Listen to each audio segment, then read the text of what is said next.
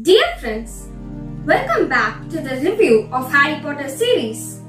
Harry Potter and the Prisoner of Azkaban is the third book in the Harry Potter series and is by the incomparable J.K. Rowling.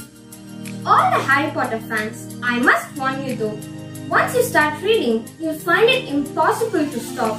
Once you finish, you'll be tempted to read it again, asking yourself, how did I miss that? Oh, I get it now. This book is darker than the previous ones as Harry finds out more about the sinister forces that threatens the wizarding world. No wonder this book has won the award for the best fantasy novel and the Bram Stoker Award. And you know, over 3 million copies had been sold in the United Kingdom. Harry returns to the Dursleys' home for summer holidays. After the Dursleys, Aunt Marge insults Harry and his parents. Harry accidentally inflates her, then goes away from the Dursleys' home. Before leaving for Hogwarts, Harry learns about Sirius Black, a convinced murderer who has escaped the wizard prison Azkaban to kill Harry. Harry also learns that Dementors will be patrolling Hogwarts in an attempt to catch Black.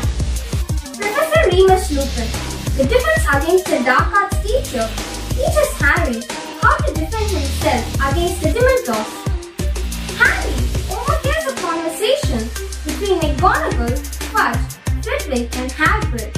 He learns that Sirius Black is his godfather and betrayed his family to Voldemort and killed Peter Pettigrew, a family friend who was confronted by him. Unexpected turn of events happen at Hogwarts.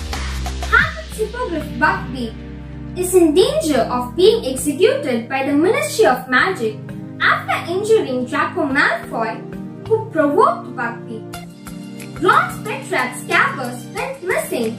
Ron doubted Hermione's cat Crookshanks must have killed Scabbers.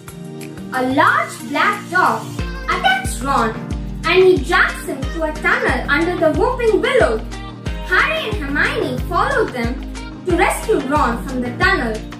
They discover that the dog is Sirius Black in an animal form. Lupin enters and explains that Scabbers is Peter Pettigrew in his animal form. Pettigrew faked his death, framing Sirius as the murderer, hiding from Sirius since the escape. Lupin also discovers that it was Pettigrew and not Sirius who had betrayed the Potters. Lupin loses control over himself on a full moon day.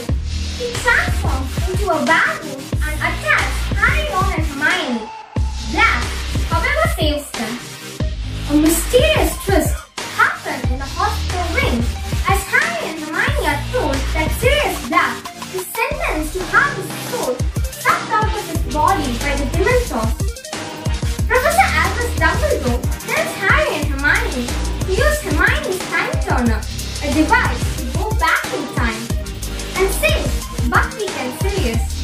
What if the Dementors attack Harry and Hermione? Will the Patronus charm help them? Will they succeed in saving Buckbeak? How could Sirius escape? Well, find out the answers for these questions by grabbing Harry Potter and the Prisoner of Azkaban. Now, happiness can be found even in the darkest of the times if one only remembers to turn on the lights. Words by Albus Dumbledore. Get to know the truth in it by reading more and more of Harry Potter. Thank you.